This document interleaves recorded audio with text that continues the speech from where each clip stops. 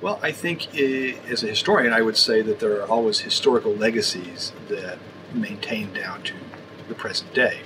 So that since this system was built about 100 years ago, it has a bureaucracy behind it, it has a whole series of treaties, it has government operations that are built to fulfill the current requirements of the treaty. And there's a certain amount of thinking goes along with this. This is the way we deal with this issue, this is the nature of the problem, and this is what we're supposed to do about it. So when you add all those together, you get a certain sort of ossification, and a certain sort of, we've always done it this way. And certain constituencies are served by this. Bureaucracies can say we're fulfilling what we're supposed to do. Governments can say we're fighting the fight we think we're supposed to fight. And there's plenty of support in domestic constituencies for doing exactly what the treaties require. Sort of a strong approach, anti-drug abuse approach that assumes that the best way to do this is to limit supplies to that which is necessary to be available for medicinal purposes, and otherwise there shouldn't be any extraneous non-medical drug use. I think there are probably three factors that contribute to this. One is the rules that govern the Commission on Narcotic Drugs, which require a consensus, require unanimity to get change, and of course that's always a recipe for conservatism. Second is, I think that there's a genuine division in the world about what a good international drug control system would look like. You now have, emerging just in the last few years, a real pressure for change coming from Latin America, which has never been a real player on international drug control issues before, but very firm resistance from most of Africa and Asia, and that leads to paralysis. And thirdly, it's very unclear of what's a sensible vision of the alternative. We know what we dislike about the current system. Very much less clear what a good one would look like. Well, first, think about the word drug. If you include alcohol and tobacco in the word drug, or the category of drugs, as I think you should, then in fact it's not the case that international policies have proved entirely impervious to change. A good example would be the 2003 treaty regulating tobacco. So in one sense, there has, and especially in historical terms, there has been movement. But with respect to heroin and cannabis and drugs of that nature, you're right, there has been relatively little change in the status of those drugs. I think that's largely due to the fact that they still remain major social and medical problems of concern to international elites. International drug policies reflect a combination of moral and political concerns that have been expressed in the negotiations that have led to the treaties. And so very powerful moral interests have argued around, for example, the preference for abstinence that comes from the Christian Protestant tradition of Western societies that have been most powerful in the drug control negotiations, primarily the United States, which has been very influential throughout the history of drug control. And on the other side of that, the drug control system also does reflect the political interests. For example, the interests of Britain and the USA in how it was running its colonialist policies at the time, 100 years ago, when drug control instruments were created. And so we can see drug control as the continuation by other means of moral and political debates and an expression of the balance of powers between countries.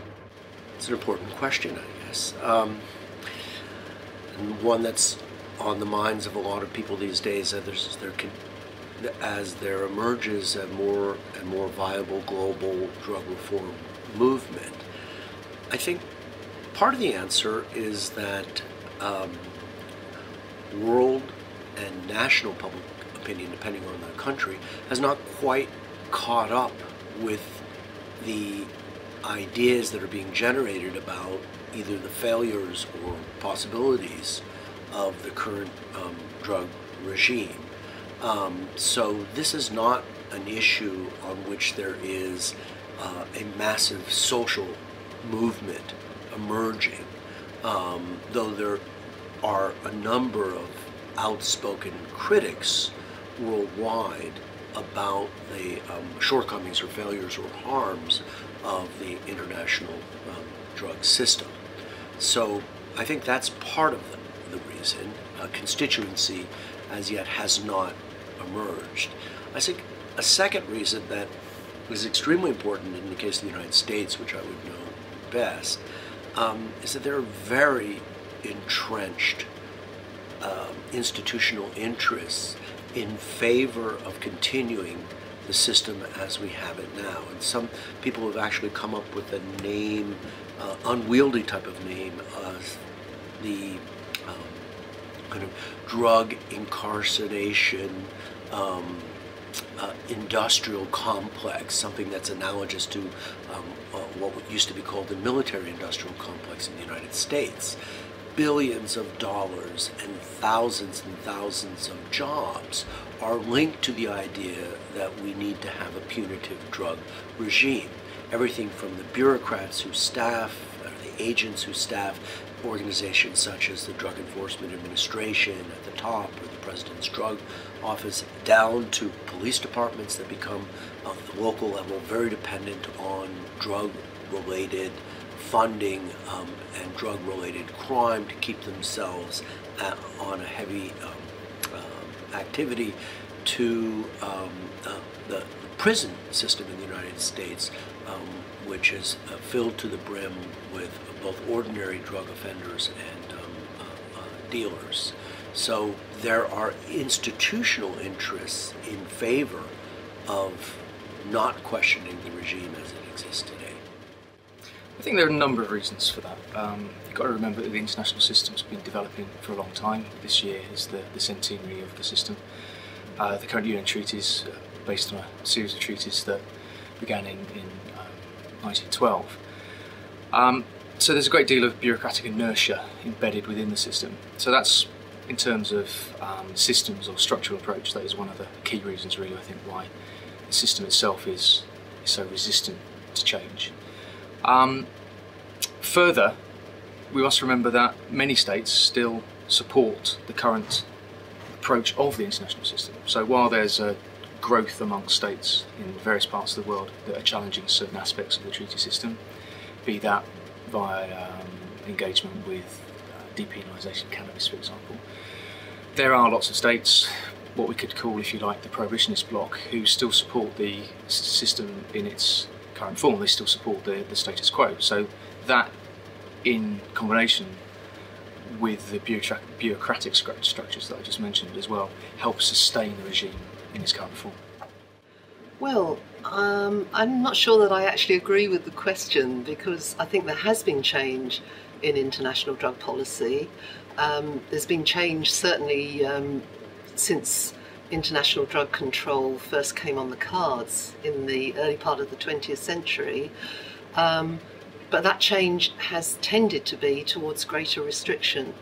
So my argument would be that there has been change, and that we ought to look at the motive forces behind that change to try and understand change in the present. When you look at the resistance to change, it's obviously any number of factors. First, the fact that my government, the United States, has made the war on drugs a global priority for many decades, and in some respects for the past century.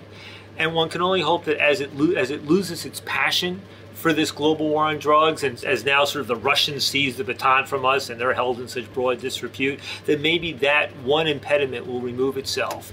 I think secondly, we have in the United States a massive prison industrial complex that is deeply vested in perpetuating these policies. Huge numbers of people who profit in their livelihoods and in their communities from this war on drugs. You have similar sorts of things elsewhere. I think thirdly, that there's a global bureaucracy committed to a certain way of thinking about drug control, heavily reliant on criminal justice, that just keeps doing the same thing even as the politics change. And I think fourthly, I think it boils down to fear. The fear of an alternative, the fear of what it might be to decriminalize or legally regulate many of these substances and what would happen. You know, most people recognize the global war on drugs has failed, but people are afraid of the alternative. They're afraid that if somehow we let go of the controls, we'll be in a global Sodom and Gomorrah with drugs everywhere and drug addiction massively all over the place. Their fears are almost certainly misplaced, but people need reassurance in order to move into that different way of dealing with things. I think partly because a lot of people make good money off of the current war on drugs. That's one reason, and secondly, policies like these that are built on moral judgments are especially hard to dislodge. They're not. You could pile up all kinds of evidence, and some people will simply never be convinced that there's anything to do other than try to make societies drug-free, as much as we know that that's not a realistic goal. Why have drug policies proven so resistant to change? It's a really difficult question to answer. I think because there are so many answers to it. Partly, as we've been discussing at this meeting here today, once you generate or create an enormous bureaucracy around something, it in itself becomes self-referential and very difficult to move, self-protecting. In fact, but also, I mean, people are genuinely very concerned about drugs. The public is concerned, and politicians are very responsive to that kind of concern. And in that process, the governments like to be seen to be doing drug control, and what we have in a current system is the image of drug control when in fact we have none. So the governments look like they're doing something quite well. It looks like the international community agrees on it. So for once, largely, they don't have to fight about something. And I think that's a comfortable situation for all involved.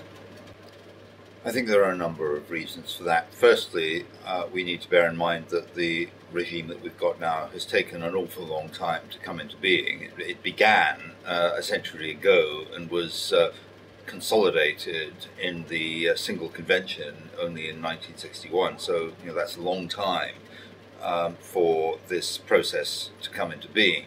And it always takes a long time to unwind any position that has been built up over such a long period of time.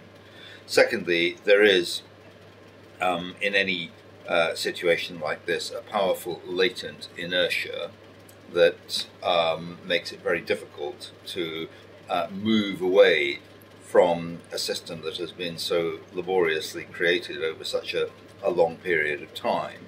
In any such circumstances, you get powerful vested interests emerging, people who actively seek to oppose change because they are beneficiaries of the status quo.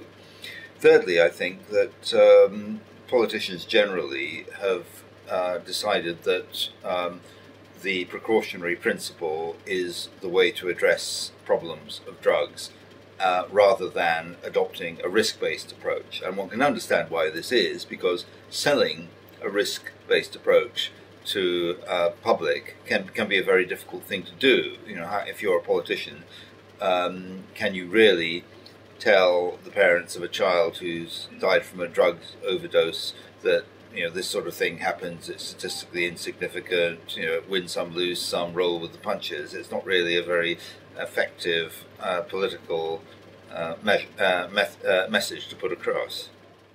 I think one of the really animating factors behind the drug control impulse is that there are just basic fundamental human impulses involved that international drug control regimes reflect, but they don't necessarily produce.